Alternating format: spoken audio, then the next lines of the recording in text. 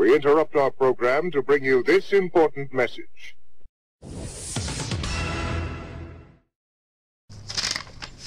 It's recording. Hi everyone.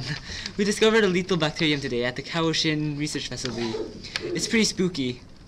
While observing a dead pumpkin, we found some unidentified organisms living inside the seeds. These bacterium can rapidly reproduce and cause deadly effects. But fear not, deadly citizens. We here at the facility have this situation down pat. Well, at least that's what they told me. Our boss said that we should make the stuff we do more publicized, because people nowadays don't really know about this thing, right? So let's cut to Dr. Ramo in the lab. Dr. Ramo? Here we go, ladies and gentlemen, here we go. I'm Dr. Ramo, and that was the intern that we have. I don't even know his name. Props to him for screwing up a line. So, I'm the head of the research team at Kaoshin. This is not a research facility. I actually don't know what this is. So, the microbiology department, they found 4 new antibiotics. Count them, 4 new antibiotics. That's a lot, but I get to test them all. They don't know if they work at all.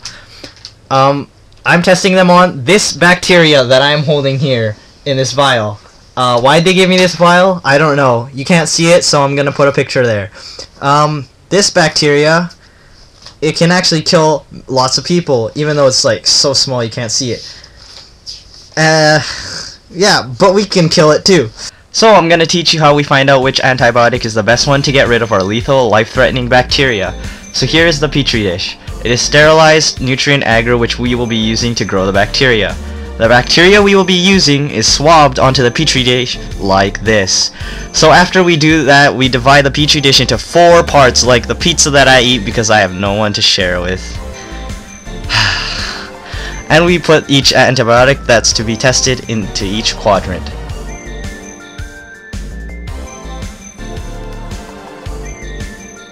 The bacteria grows throughout the dish, and we check which antibiotics stop the bacteria from growing the most by checking the zone of inhibition. The zone of inhibition, or ZOI, is a ring around the circumference where the bacteria has not visibly grown. Zone of inhibition is measured in millimeters from the antibiotic to the edge of the zone of inhibition.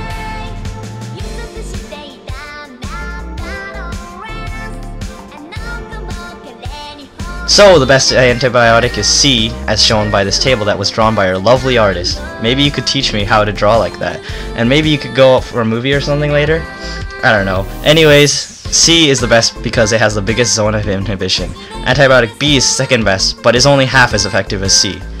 A is mediocre at best, like my job, and antibiotic D is useless like my roommate who never cleans up after himself. And that's basically it.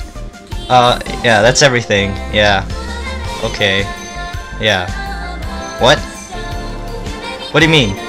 What do you mean I'm not getting paid for this? Forget this. I'm out of here.